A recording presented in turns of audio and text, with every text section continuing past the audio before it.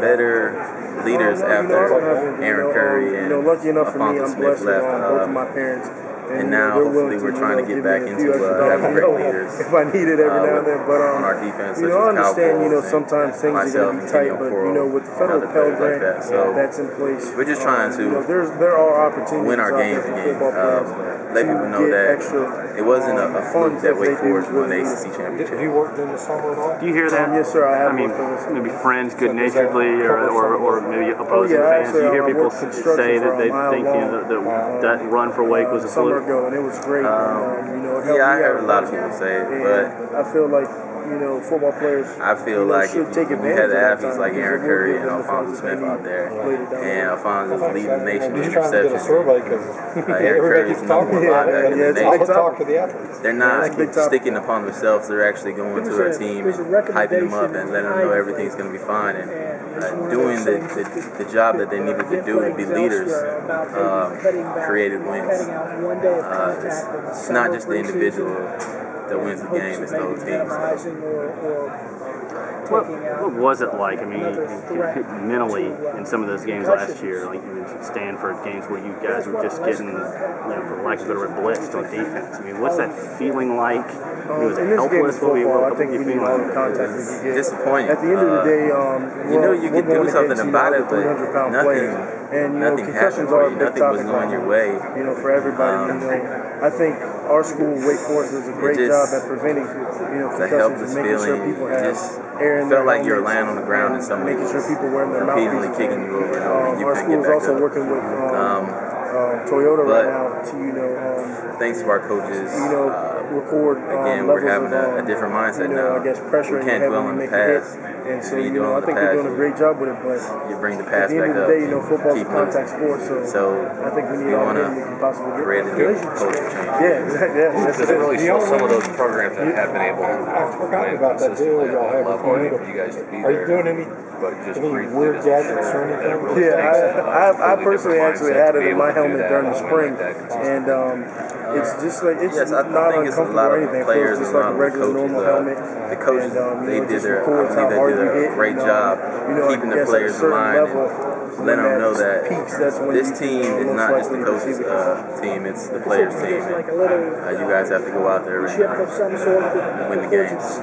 Yeah, it's actually they have like devices like 4 different pieces on each side of the helmet that sit across it, and there's a little chip that records each hit. Even like the slightest tap is going to record.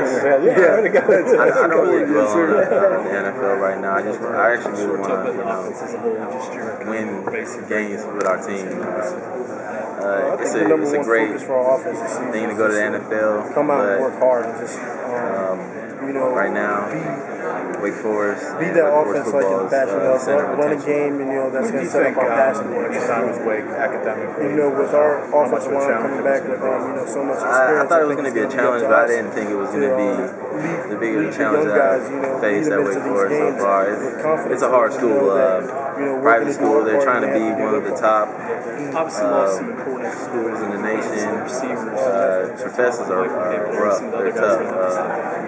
In our receiving core, we have Chris Davis, who's going to be a great player this year. With the help of we have Terrence Davis, academic services, they help us out, give us tutors, allow us study time. I think these guys are going to step up and they know what they have to do. 10-hour minimum of study time, make sure that we get all our homework done, read what we need to do, write our papers that we have every single day.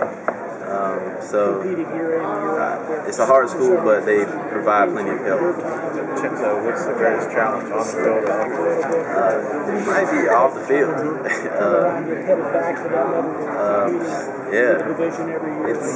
It's not an easy school. There's professor actually told me that a lot of the athletes are just taking sociology and communications class because it's a easy major to get through. Last year 3-9 season. season is I disappointing. mean, even those courses are hard too. We got to put that behind us, and we're focused on having a great season this year. Does it build character, though? It does. Are you glad you went to school at Wade? I'm glad I went to school at Wade because I know in the future that if football doesn't work out, I can lean back on my education. Wake Forest has taught me a lot in my field of studies. It helps me, it provided me with many networking people that I can contact. I think Coach Grove does a great job. What do you tell, say, a recruit comes in for staying with you or one of your friends, you guys are going out and he says, man, what's it like here academically? What do you do? Obviously, you don't necessarily want to freak them out and scare them away, but you also don't want to give them, a false sales pitch. So what do you tell them about it? I like to keep it real with them and let them know that academics and everything. They like to call it workforce here, but you're going to have plenty of help to get everything you need done. It's just you have to take it upon yourself. You have to grow up and mature. It's no fun games anymore like high school. Have you ever ever noticed a recruit that maybe just kind of got a little bit spooked, I guess, by the idea of the academic workforce? I mean, schools coming into town. You don't have to name names. Once a recruit, they don't really look at the academics as such hard. But I believe afterwards when they come in, they realize, yo, this is the real deal. All I can do is provide help for them, let them know that everything's gonna be okay. I made it. It's gonna be better. This game, a bunch of experience. You have to have that experience under your belt.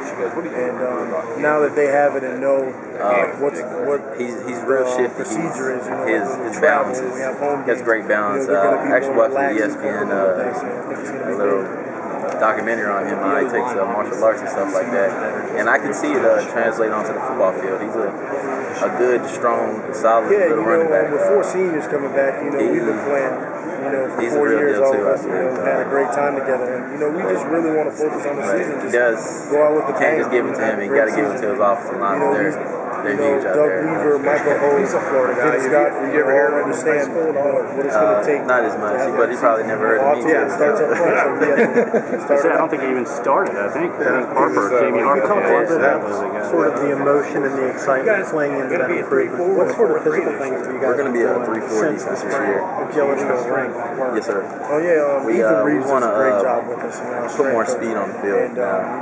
We feel like speed kills and we're going to try to cause chaos out there, control chaos. Now that you've had a spring at that position, just getting in the weight room, making sure everybody is getting their minerals and shakes, how much more getting bigger and stuff. So man, it's really exciting to be in the weight room and seeing everything work out. I'm real comfortable now.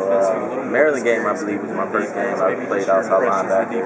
I didn't feel like I had a great game, but I was uncomfortable. I didn't know what to do. I was asking other players around me. But now I feel a lot more comfortable. People are asking me what they do, some of the young guys, but I feel real comfortable. I feel like it's going to help our whole defense. So I think they're going to push these young guys. The defense came up our young guys. Big zones last year. How are you going to fix this season? Our coach kind of pointed out to us. I mean, we're pretty much last. We can't get any worse, so the only way to go now is get better. So, but we can't just get better just by hoping and wishing. We have to actually do something about it. Somebody has to make a play. Somebody has to step up, provide leadership, and the team know that this way of losing and giving up the big games like Stanford, and Florida State, and Virginia Tech, and Maryland, this can't happen no more. We have to stop offenses. Putting up the numbers that he is, and just on the field. What else would the defense being the leader,